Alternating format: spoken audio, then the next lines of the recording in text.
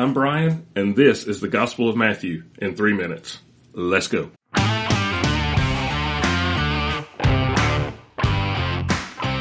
The Gospel of Matthew was written sometime in the late 50s to late 60s. It's the second Gospel written and relied on Mark's Gospel, the first Gospel, as a primary source text. The author of the Gospel of Matthew has traditionally been considered one of the original 12 disciples of Jesus, a man by the name of Matthew or Levi, who was a Jewish tax collector. The Gospel of Matthew is the most Jewish of all the Gospels, with over 60 direct Old Testament citations. Matthew tries to show Jesus along the backdrop of Israel's sacred history.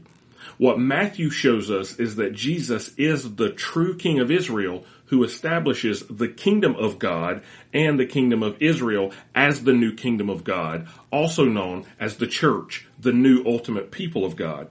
For Matthew, the story of God bringing his redemption to the earth finds its ultimate fulfillment in Jesus, the Christ.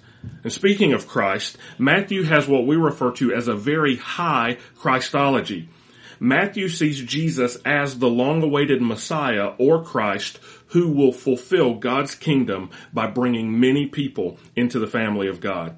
In Matthew's Gospel, it's broken down into primarily 5 major sections. Now, these 5 major sections are parallel sections that have been put together intentionally to show Jesus as the great teacher giving the new law of God that's ultimately fulfilled in who he is as the person and the work of God. These sections all begin with a story or an account from the life or ministry of Jesus, and then they end with a lengthy series of teaching referred to as discourses. Matthew's Gospel ends with what's been referred to as the Great Commission.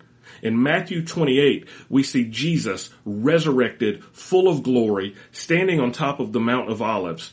And it's there where he speaks to his disciples and he tells them that he has all the authority in heaven and earth and commissions them to go into the world and make disciples. Today, there are approximately 2.4 billion Christians worldwide. And those Christians can trace their lineage back to the fact that those first disciples and every generation since then has gotten serious about the Great Commission. So as we read Matthew's Gospel, let's make sure that we stand alongside with those disciples and go make disciples, pointing them to Jesus.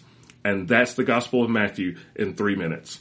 Guys, I'm Brian. Thank you so much for hanging out today. If this video has added any value to you, do me a favor and hit that thumbs up button. I would greatly appreciate that. And if you haven't subscribed, we'd love to have you part of the family. I'm Brian. Thanks for being here. And as always, we'll see you next time, guys. Bye.